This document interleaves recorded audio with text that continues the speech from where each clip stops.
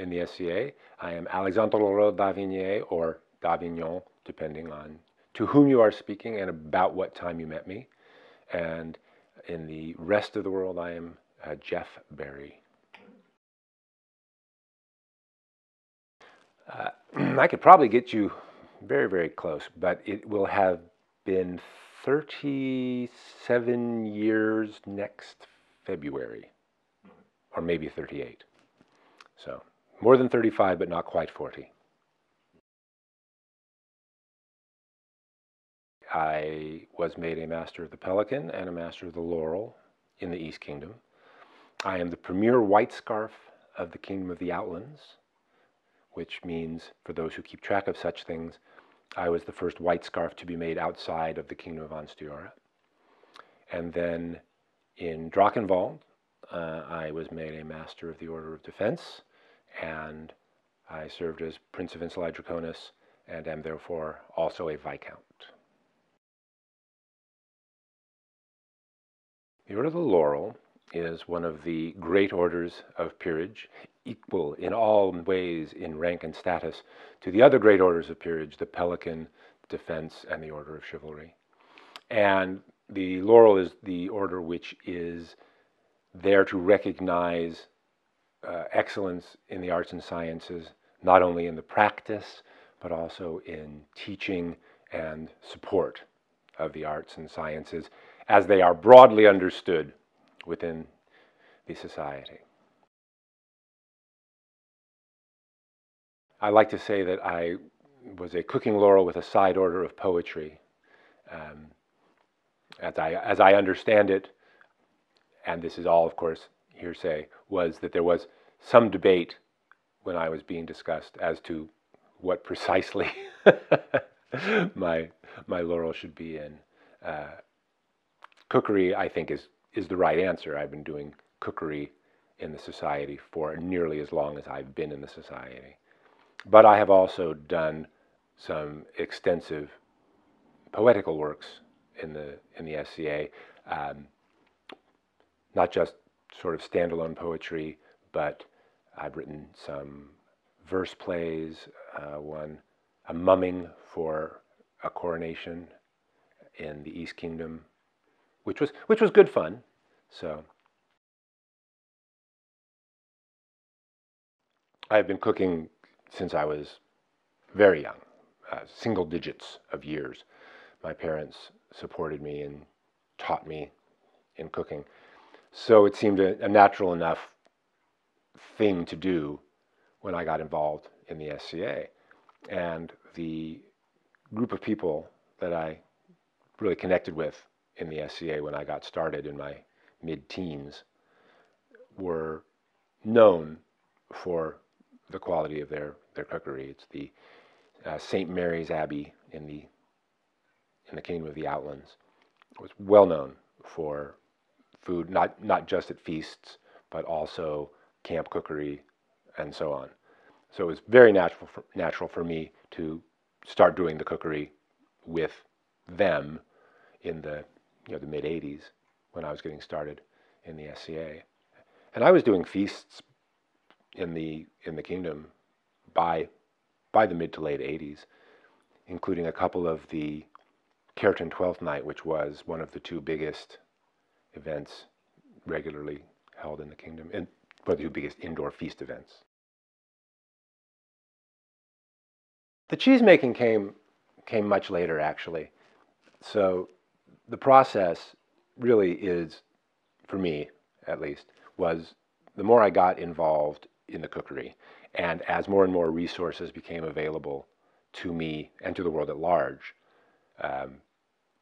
that the idea of figuring out not just how to get the recipe onto the table, the last step in the process, but so much more of what was going on before and underneath the processes, the stuff that we in the modern world so often take for granted.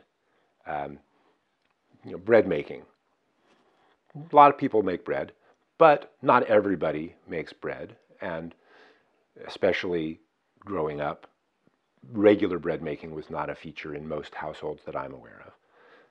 And even in the Middle Ages, the correct solution in many cases is hire a specialist to do it. I mean, most times in the Middle Ages, you bought your bread from the baker. That's what you did. But the engineer in me wanted to also know that under process, so the bread. Same thing with the meat, with curing meat. You know, we're used to just going and buying our bacons and our hams and our charcuterie and our salamé, which is great. In the Middle Ages, much of the time, the correct solution would be you go to the specialist who does that and you get it. But if you were the head cook of a large household, then you are, if not hands-on with that stuff, you are responsible for all that stuff that's going on. So if you're running a king's household or a baronial household, then you are responsible for making sure that the bacon gets made, and that somebody is making cheese, and that if there's a bread oven on site, that the bakers are doing their job. So it's all part and parcel for me of understanding what it meant to be a medieval cook in a larger sense as well as the smaller sense. The cheese making, what probably, and I think I can remember this happening, what really drove it and what kicked it off would have been in the early 2000s when I was living in New York City, and I was walking home from work one day, and they were starting to set up a little mini market, just half a dozen stalls maybe, on Broadway up by Columbia University, which I walked past on my way to work. And so I was walking to work, and somebody was setting up some dairy there on the table from a little farm upstate, and had the non-homogenized milk. And I can almost visualize myself saying to my wife, "Ah, they've got non-homogenized milk? I should make cheese." And even if I didn't say it, that's probably what kicked it off, in my head at least, was suddenly there was a source there for something which would, presumably, give me good results for cheese making. And I never looked back. And as long as we were living in New York, I would stop by that little market on my way home from work pretty much every week on a Thursday and pick up a couple of pints of milk, or a couple of pints of milk and a pint of cream, or something like that, depending on what I was experimenting with or felt like, and roll the cheese over.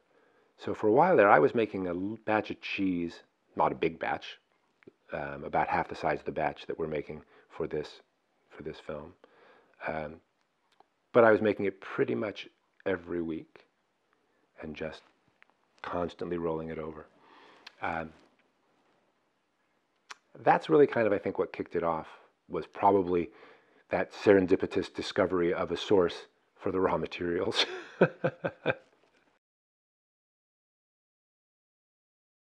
Oh, that's a good question. I'm not sure exactly what I find so satisfying about it. Some of it really is just that sense of making something out of disparate elements. It's there's a creative aspect to it. It's like cookery, or presumably other creative arts that I don't do very well. But there's that element of taking something and turning it into something else. I mean, and cheese making is even more than things like meat curing or even bread making, really does seem almost magical, because you take this liquid stuff, and then what comes out at the other end is something that you can grate over your pasta. So it's just kind of fun.